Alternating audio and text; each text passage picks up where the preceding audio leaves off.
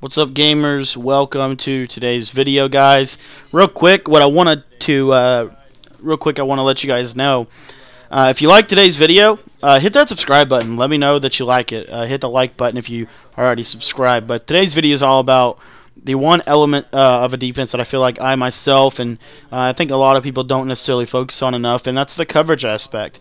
And we use the 3-3-5 for this. We use the cover 4. We come out in that. And what we want to do is we just want to shift our defensive line to the right, and that's it. And we're set up. Okay.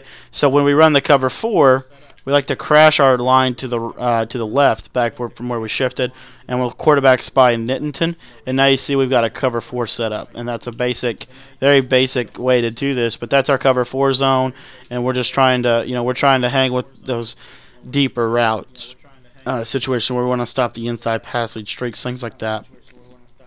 Cover 3, we like to base align. We like to shift our defensive line to the right, crash our defensive line to the left. Then I like to take this guy Trevathan, and I like to throw him into a deep blue zone, or you could throw him into a hook zone and cloud the middle with 3 yellows. 3 yellows is actually very underrated in my opinion. A lot of defenses really only have 2. When you have 3, it just adds a lot more value at stopping those middle routes over the middle. But that's our cover 3 setup. And again, all we do is we just come to it. We shift our line to the right, crash our line to the left. We globally blitz our linebackers, and then we globally zone them. And then we man align and base align so that they fan out like that. And then we just quarterback spy Knighton, and we have 3 yellows over the middle of the field. And it's a pretty decent little defense if you want to cloud the middle. Alright guys, our next setup is our cover 2, and what we like to do here, we like to do the same basic thing. We like to base align, we like to crash our line to the left, shift our line to the right. Then we like to take Nitton down, we like to put him into a quarterback spy or man him up on the halfback. For cover 2, what I like to do is take Harris here and man him up on the slot receiver, and then I'll take this guy Miller here, and I'll user this seam. So now I have both seams covered. So if they try to throw up the seams, typically it's a pick. So those are the adjustments I like for the cover 2. And then for the 2-man under, what I like to do is I like to base align, shift my line to the right, crash my line to the left. I like to leave these 2 blitzing here. And then I like to drop a quarterback spy from Nitton or man him up on the halfback, whatever you want to do.